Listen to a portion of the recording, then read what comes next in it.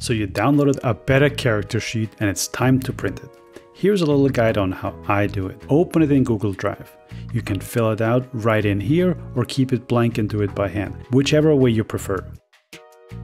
In this step, you can also change and adjust the sheet to your individual needs. The first 2 pages are a little bit special as they have smaller and wider columns to allow for some flourishes. So I did keep some text in there that you can replace, and if you're unsure where to write, you see in which cell the text is if you look up in the formula area. If you ever have to write a plus, just make sure to add a period or something in front of it, that way it's not recognized as a formula.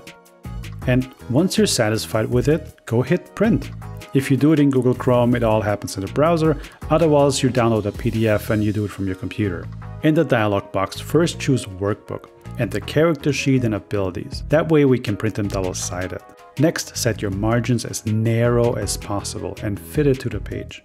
With both of these settings, you might have to play around a little bit depending on your particular printer. Continue on to formatting and make sure your grid lines and notes are turned off and that everything is centered.